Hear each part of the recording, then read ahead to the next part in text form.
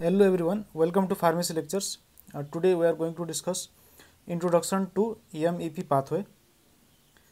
MEP pathway, also referred to as mevalonate-independent pathway, also sometimes known as Deoxyxylulose Phosphate pathway, and this pathway is used for the synthesis of terpenoids like monoterpenes, diterpenes, tetraterpenes by plants and by microorganism also. And the terminology MEP pathway is preferred in that MEP is the first terpenoid precursor, means from MEP the monoterpenes are produced, and from deoxyxylulose phosphate from here pyridoxal phosphate, vitamin B6 and thiamine, vitamin B1 are produced. So deoxyxylulose phosphate pathway is rarely used, and most commonly the name used is MEP pathway. And this pathway present in plants, microorganisms and parasites, and this pathway is helpful for them for the biosynthesis of the monoterpenes, diterpenes and tetraterpenes mostly, and for other terpenoid derivatives also. So in order to figure out what is the difference between MEP pathway and mevalonate pathway, let's see here. Both pathways, the mevalonate pathway and MEP pathway, supplies isoprene units for the biosynthesis of a particular terpenoid. Means both pathway provide us IPP and DMAPP, that is isopentenyl pyrophosphate and dimethylallyl pyrophosphate. Both these pathways produce, but the difference is mevalonate pathway is used by plants, microorganisms, animals, almost all organisms for the synthesis of especially cholesterol, while MEP pathway used especially by plants and microorganisms only for the biosynthesis of mono, di and tetraterpenes. And now let's see what is the difference between these two, MEP pathway and mevalonate pathway, because in order to understand the MEP pathway clearly we must know the difference between MEP and mevalonate pathway. Let's see, these are the differences. First, MEP pathway was discovered in early 1990s, means recently, and mevalonate pathway was discovered in late 1950s, means first mevalonate pathway was discovered and later on MEP pathway was discovered. And previously it was supposed that all the terpenoids synthesized by plants or animals or microorganism, all the terpenoids were derived from mevalonate pathway. Initially it was supposed, but later on after the discovery of MEP pathway, it was clear that not all the terpenoids are synthesized by mevalonate pathway. Terpenoids are mostly synthesized by MEP pathway, it was clear. Next difference is MEP pathway is present in plants, algae and bacteria only, means they can only utilize those particular enzymes. And mevalonate pathway is present in plants also, animals, algae, fungi and bacteria. It is present in almost all the organism except the viruses obviously. And next, MEP pathway occurs in chloroplast of plant if we talk about plants, and mevalonate pathway occurs in the cytosol of plants. And from MEP pathway, the plants synthesize C10 monoterpenoids, C20 diterpenoids and C40 tetraterpenoids. And from mevalonate pathway, especially C30 derivatives are produced, and again from C30 derivative cholesterol is produced from the mevalonate pathway especially, and some C15 derivatives are also produced. And next is the drugs targeted for MEP pathway have very less chance of acting on humans, means if we target the enzymes of MEP pathway, then those drugs will only act on the enzymes acting on MEP pathway, and MEP pathway does not exist in human, so those drugs will not act on humans. And the drugs targeted for mevalonate pathway have very high chance of acting on humans. One very famous drug which acts on the mevalonate pathway, the drug is statin class of drugs, example rosuvastatin, simvastatin, they target the enzyme in mevalonate pathway. The enzyme is HMG coenzyme, a reductase enzyme, and one drug is produced which targets on MEP pathway, and the drug's name is phosmidomycin. And let's see next this pathway, MEP pathway. The precursors for MEP pathway are pyruvic acid and D-glyceraldehyde 3-phosphate. Two carbons will come from pyruvic acid, and 3 carbons will come from 3 carbon come from D-glyceraldehyde 3-phosphate, and the IPP and DMAPP synthesized at the last of this pathway are 5 carbon unit. And from where this pyruvic acid comes, actually it comes from glycolysis or it comes from photosynthesis. It is not very clear till now. And D-glyceraldehyde 3-phosphate is another precursor, and the pyruvic acid first reacts with thiamine pyrophosphate, and pyruvic acid is attached to thiamine pyrophosphate, and later on D-glyceraldehyde will come and react with that intermediate in presence of enzyme 1-deoxy D-xylulose 5-phosphate synthase, means DXP synthase, and in that way DXP is synthesized and the thiamine is again regained in the reaction. And here in this structure, a 1-deoxy D-xylulose 5-phosphate, the xylulose is a 5 carbon containing sugar in which the 5 carbons are in a straight chain, and one thing is missing in here in this structure, 1-deoxy D-xylulose 5-phosphate. In xylulose structure there is hydroxy at position number 1, and that hydroxy is missing in this structure, in this 1-deoxy D-xylulose 5-phosphate. So that's why it is written 1-deoxy, because hydroxy is missing, and one thing is added in that xylulose, and the added group is phosphate group. So at position number 1 in xylulose there is missing hydroxy, and at position number 5 there is an extra phosphate group. So that's why its name is 1-deoxy D-xylulose 5-phosphate. And next, the enzyme which comes in action is metylerythritol phosphate synthase. You can simply call it, or in detail 2-C-methyl D-erythritol 4-phosphate synthase, and it requires a cofactor which is NADPH, and this does not occur. This reaction will not carry out in a single step. There obviously is an intermediate, and from that intermediate this metylerythritol phosphate, or in detail 2-C-methyl D-erythritol 4-phosphate is synthesized. And the difference is between these two structures, DXP and metylerythritol phosphate. The difference is DXP is a 5 carbon containing sugar. There is a substitution. It is xylulose sugar there is, and here it is a erythritol. It is the sugar, and here the extra group is a methyl group at position number 2. There is a 2-C-methyl, and phosphate is extra at position number 4.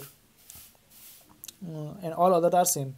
DXP is a 5 carbon containing sugar, erythritol is a 4 carbon containing sugar, and in metylerythritol phosphate there is a methyl substitution at position number 2, and here in xylulose here was a phosphate substitution at position number 5, and in metylerythritol phosphate here is phosphate substitution at position number 4.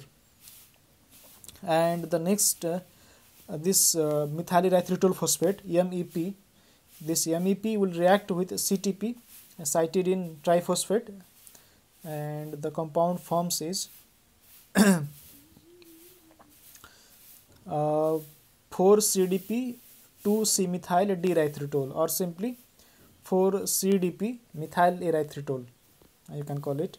Here from this MEP methyl erythritol phosphate group is removed, and a cytidine diphosphate group is attached. Phosphate group is removed from methyl erythritol phosphate, and cytidine diphosphate group is attached here. And again in presence of ATP energy unit and the enzyme diphosphocytidyl methyl erythritol kinase, this will add a phosphate group at the position number 2 hydroxy group, and this overall this enzyme will make this methyl erythritol, this CDP methyl erythritol into cyclophosphate type structure. Here you can see here down on your left corner, this structure is methyl erythritol 2,4 cyclophosphate. There is phosphate at position number 2 and another phosphate is at position number 4, and these two phosphate groups are attached to each other, and this whole structure, it makes a cyclic structure. That's why it is called a cyclophosphate. And next what happens is this cyclophosphate bond gets breakdown. The breakdown occurs and the hydroxy group at position number 3, it gets removed. The position number 3 hydroxy gets removed, and the phosphate bond at position number 2, it also gets detached. It also gets a breakdown, and the structure next forms is on your right corner below. The structure is 4-hydroxy 3-methyl but-2-enyl diphosphate. Here now after the addition of phosphate, its numbering starts from here on right side.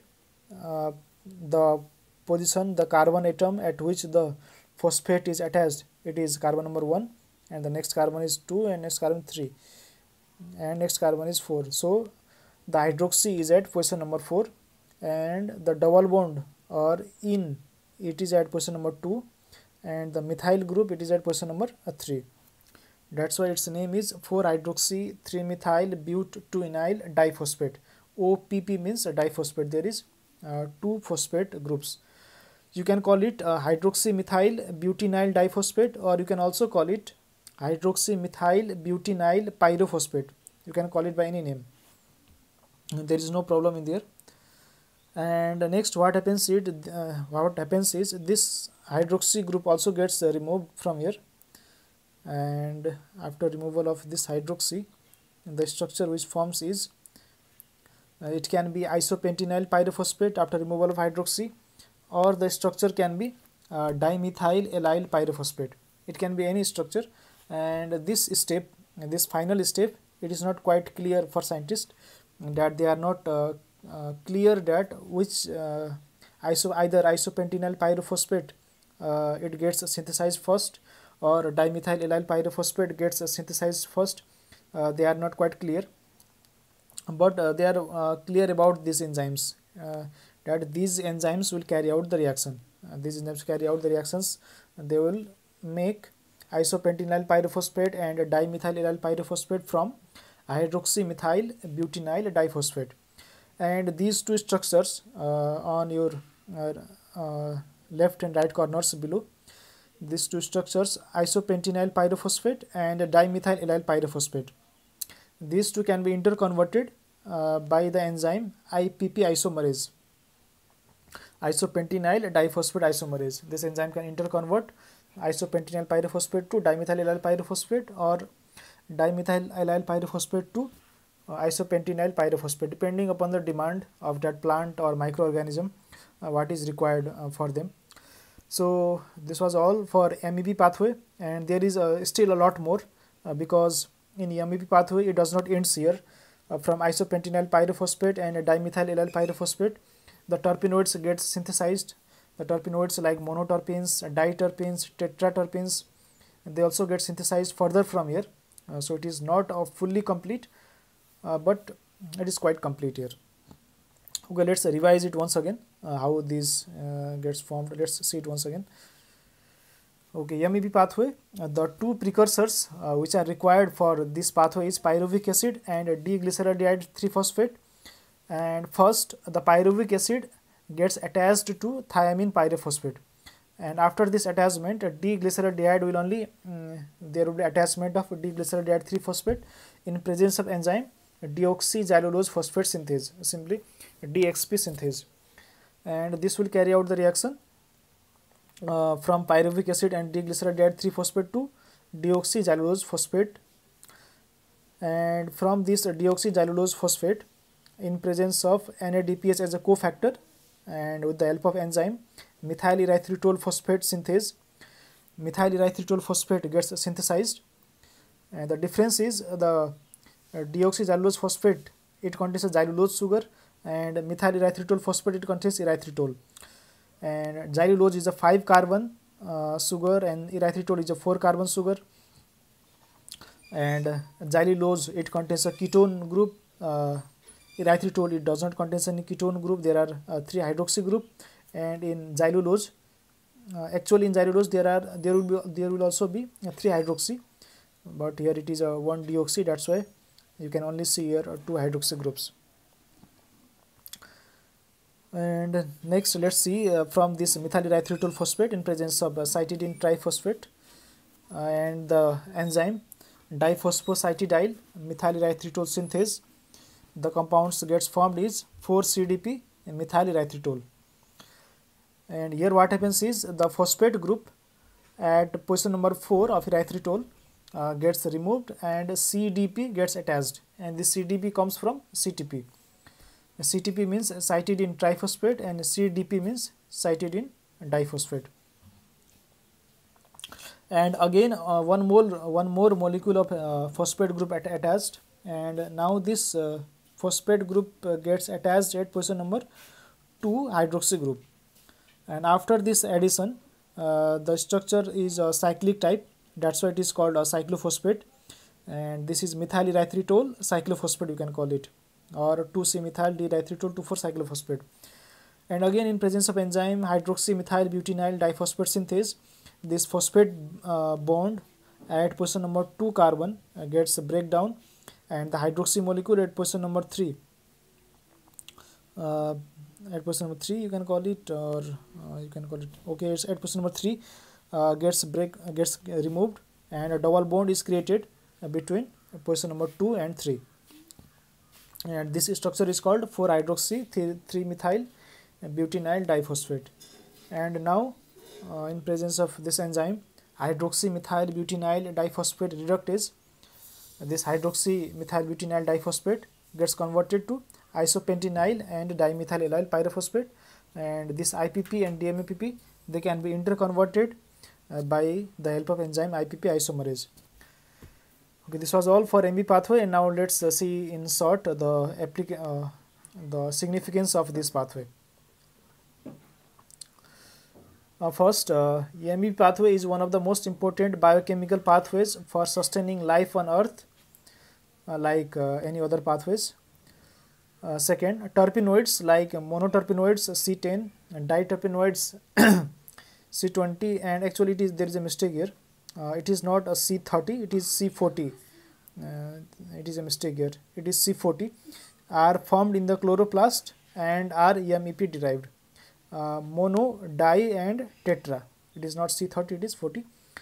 And enzymes of the MEP pathway are attractive targets for development of drugs against microbial diseases such as malaria or tuberculosis, since MEP pathway is utilized by the pathogen and microorganism, but it is not present in humans. That's why the drugs which act on these enzymes of MEP pathway, these drugs will have very less tendency to act on the human enzymes. And let's see next significance. Phosphidamycin is an antibiotic that was originally isolated from culture broth of bacteria of the genus Streptomyces, and phosphidamycin acts as an analog of the rearrangement intermediate in the reaction catalyzed by MEP synthase. Means phosphidamycin will act in the enzyme MEP synthase, and it will not allow the interconverting of DXP to MEP, or Deoxyxylulose Phosphate to methylerythritol phosphate. And this phosphidamycin is an anti-malarial drug synthesized. So this was all. If you have any problems, please comment, and thank you for watching. See you in next video.